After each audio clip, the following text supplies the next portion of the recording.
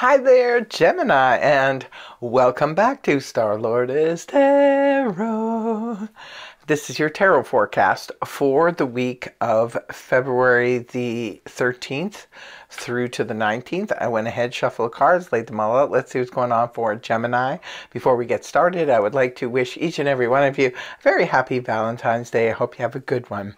So let's get to your reading, Gemini. First up, we have the Ace of Wands, followed then by Major Arcana, the Devil reversed. Next, we have the Ace of Swords in the upright, followed then by the Ten of Cups upright. And lastly, we have Major Arcana, the Star in the upright. Overall energy, Gemini, this is the Ace of Wands in the upright position. Looks like this could be the start of something big, fun, and exciting. I know how much Gemini loves excitement. This could be representative of a passionate new relationship for some of you. This could be the beginnings of a passionate new career, or the desire to travel, or the opportunity to suddenly travel. This can represent a wonderful, wonderful new career idea that comes to you out of the anti-cosmos. Maybe it's involving travel. Maybe some of you want to get into the travel business. Maybe a pilot. I don't know. Don't forget to leave a comment in the comment section below to let us know what it is that's on the agenda for Gemini. So the Ace of Wands, overall energy, something exciting, something big, something fun is beginning this week for you, Gemini. Right at the beginning of the week, we have the Capricorn energy, Major Arcana Devil in the reverse position, indicating your willpower will be super strong this week, or you will be letting go of some fears. There's a few different things that could be happening here at the beginning of the week for you. For some of you, you're releasing your fears and not allowing fear to stop you from pursuing this new passion, this new idea. For others of you, this could be about sticking to your guns about what it is you want to eradicate from your life. Maybe you have decided that, I don't want this this addiction in my life anymore, and you're going to be having the willpower to stop it. Others of you, this could be about stopping the obsessions, obsessively thinking about something. Gemini's air sign, just like all the air signs, can from time to time get into this loop of non-stop thinking in the head, and it can become like compulsive already.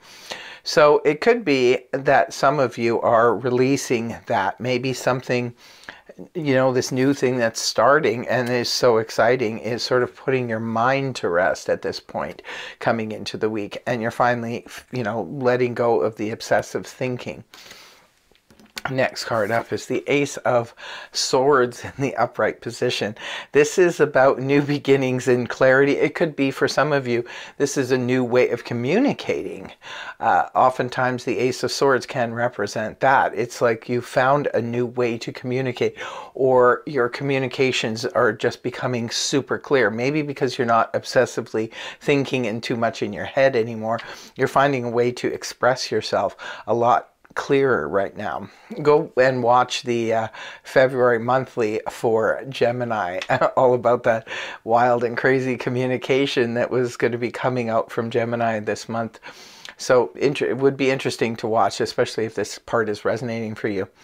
But for others of you, remember, this is known as the Sword of Victory. It could be a victory over, a contract situation, or even a communication situation. Perhaps you're feeling very victorious. You're very clear. You've made your point.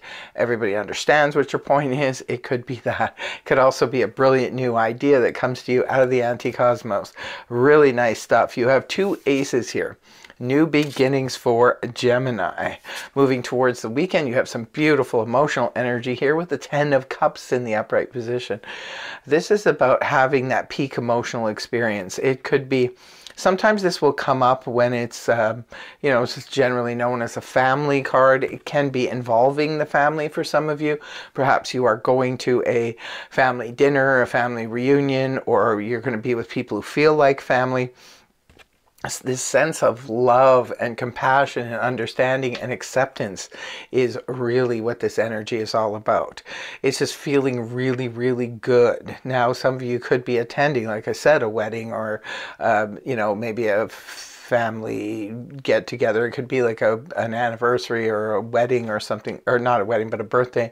Something that would bring families or friends all together to congregate. Sometimes this can come about when we are newly dating somebody and feeling those first, you know, flutterings of love, and we bring this person to meet our family, and and the family just sort of takes to the person as well, and you kind of feel like my heart is complete. I've got all my loved ones surrounding me.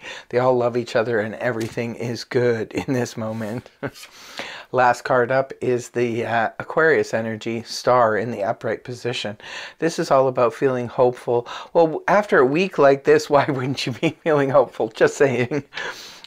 This is really, really nice energy. Wish upon a star, Gemini. You just might have it materialize for you. Perhaps next week or over the weekend or something. The star is about feeling hopeful and optimistic. Sometimes we can't put our finger on it. Maybe there's nothing in the outer world that we can say that this is why I feel good, or this is why I have hope and optimism.